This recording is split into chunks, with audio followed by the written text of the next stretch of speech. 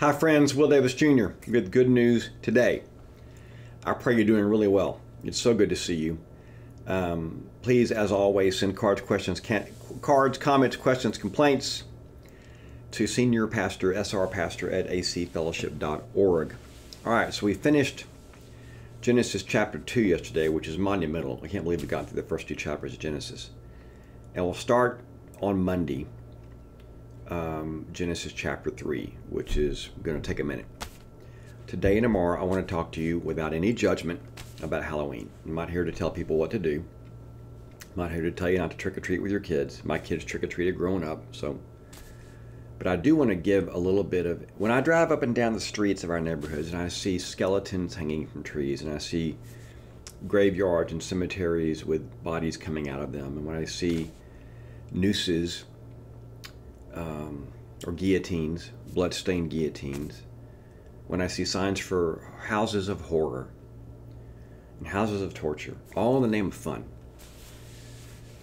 I feel the need to push back as a Christian just a little bit. So I'm not going to get much into the history of Halloween. You can Google it and read it yourself. But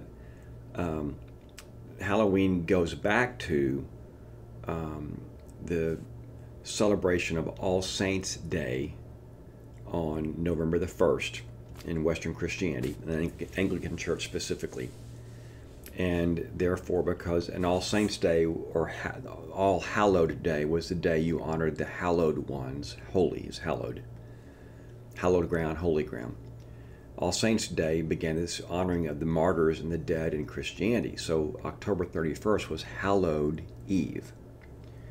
It was the night before Hallowed Day. It was a holy night because it was the night before the day we began the honoring of the dead, All Saints' Day.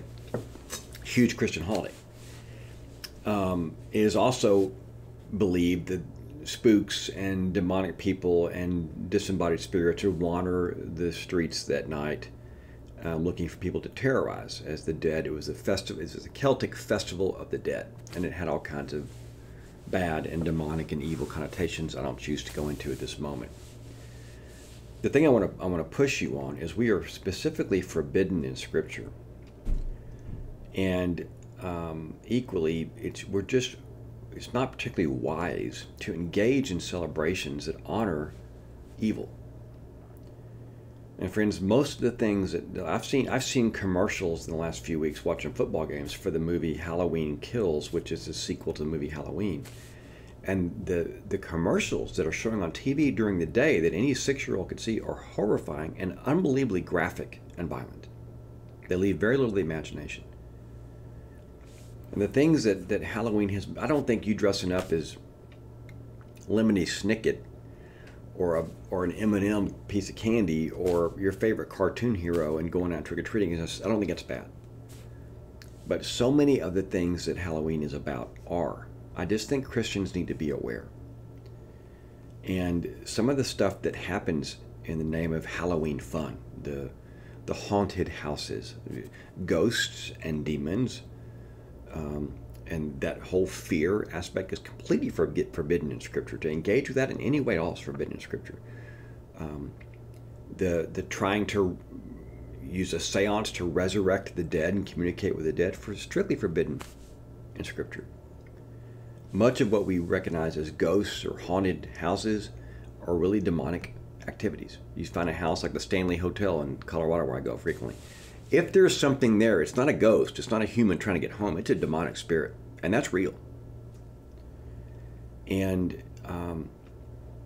I think you need to, before you hang that skeleton from the tree outside, or before you wear a mask that's going to frighten some kid with the scratches in the head, and I've seen a guy with a Halloween costume, a 10-year-old kid with it was a severed head on a platform with his head cut off. Friends, that happens in real places. Some of the stuff we mock in Halloween, executions and throat cutting and other things, really happens to innocent people around the world. And I just don't know that it's wise for us to engage in that. So I want you to maybe do some research, but I think you need to understand that again, as Christians, we're called to be separate and called to be different. I don't know that engaging in holidays and even cultural fun that invites interaction with the demonic and terrifying people in the name of violence and gore and horror, the whole horror concept, you might want to think about it. I'm not telling you what to do, but I do want to shed a light on some of the incongruity between us trying to be holy and honor Jesus, and at the same time engaging in things that honor terror and demonic activity and bloodshed and murder and torture and all those things that Halloween seems to think is fun. Tomorrow I'll tell you about All Saints Day and what it was. You'll find this encouraging. We love you, Lord. Give us discernment this year. We pray it in Jesus' name. Amen. See you tomorrow.